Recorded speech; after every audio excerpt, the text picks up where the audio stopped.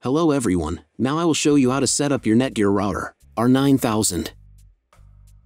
And before I start, I want to remind you that if my video will help you, you can buy me a coffee. Half of all coffees I send to animal shelters. All details are in the description down below. So, first thing you need to do is turn on the router. Take the power adapter. Plug one end into an outlet and the other into the router.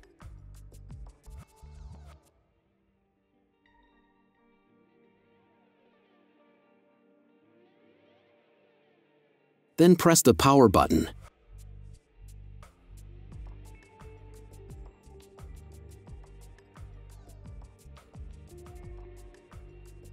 When the router is powered on, the light will turn on.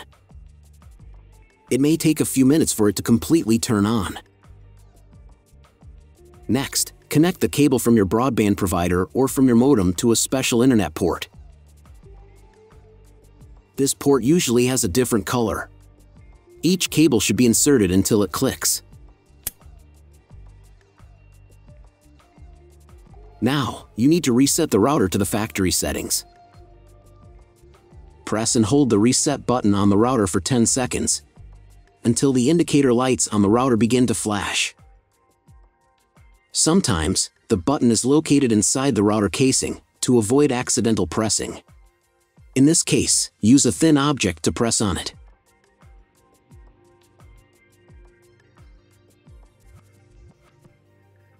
The router will reboot, and the settings will return to the factory defaults.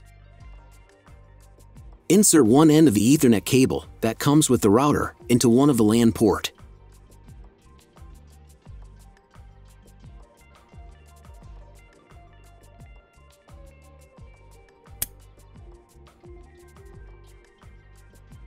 ND the other into your computer's Ethernet port.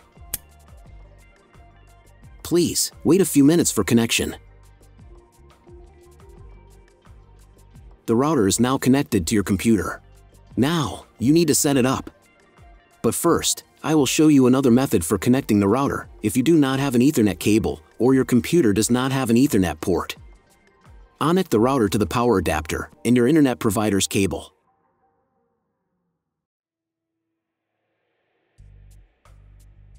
This will enable Wi-Fi. If the router is new and has never been configured, the Wi-Fi network will have the name of your router. Your router has its own Wi-Fi network name and password printed on a sticker.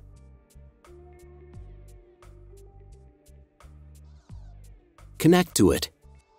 Great, you've connected to the router. Now let's start setting it up. First, open your browser and go to the URL that you see on the screen. Use the address bar instead of the search bar. So, at the beginning, click here.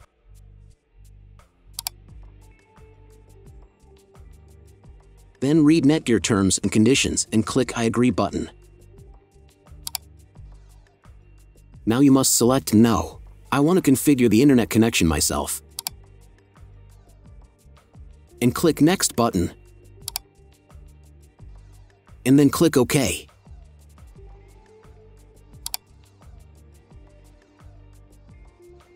If your router's settings does not look like mine, it means that your router has a different firmware. I made a video for every firmware type. You can find all the links in the description down below. So, the first thing you need to do is set up a new password. The password for the admin is used to log into the web interface of your router. Pay attention to the password requirements.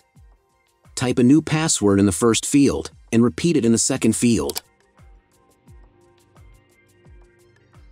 Then select 2 security questions and write answers for them. You need them just in case you need to reset the admin password in the future. Click Next. The next page will contain the data for connecting to a Wi-Fi network. If you want, you can print them out. Click Next button. If the router has not been updated for a long time, the next page may automatically start the firmware update process. I recommend updating the firmware if a newer version is available. It will take about 3 minutes for firmware update. Please, do not turn off the power or press reset button.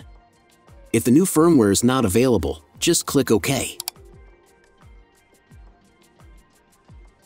After updating the firmware, you may be redirected to the Netgear website, where you can register your router. If you want to, you can do it. I'm not going to do that, so I'm just going to close this window. Log into the router's web interface again, if you were logged out of it. Enter the standard username, admin, and password that you created a few minutes ago.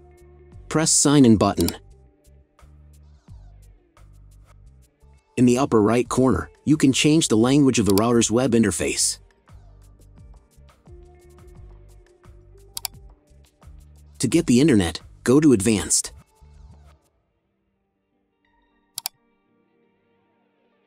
Setup Wizard. Press No. I want to configure the router myself. Then press Next button.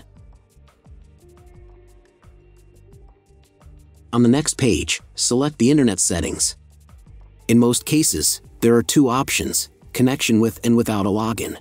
Almost always, your internet connection will not require a login. All the information you need is in your internet provider's contract. If your internet connection does not require a login, or you do not know whether it does, select No.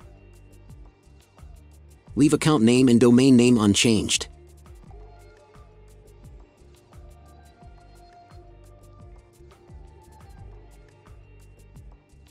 Then in Internet IP address section, choose Get Dynamically from ISP.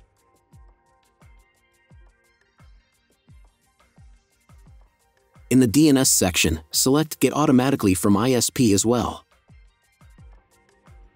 If your internet service provider only allows access to a specific MAC address, you must copy the MAC address of the main computer. If you are unsure of these settings, choose Use Default MAC Address. Check again that your settings are the same as mine. And click Apply. In most cases, it is not necessary to clone the MAC address. But if you can't get an internet connection after the quick setup, later in the video, I'll show you how to clone the MAC address. Now you need to reboot the router. Go to Advanced. Advanced Home. Click on the Reboot button. And click OK. After restarting, wait a few minutes and try Googling something. If it's failed, then check all the cables. They must be connected correctly. Then log into the router control panel again.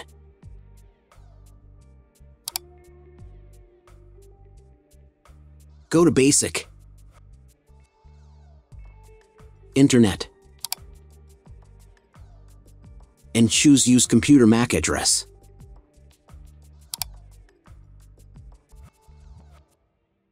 Click Apply button. And then, reboot router again.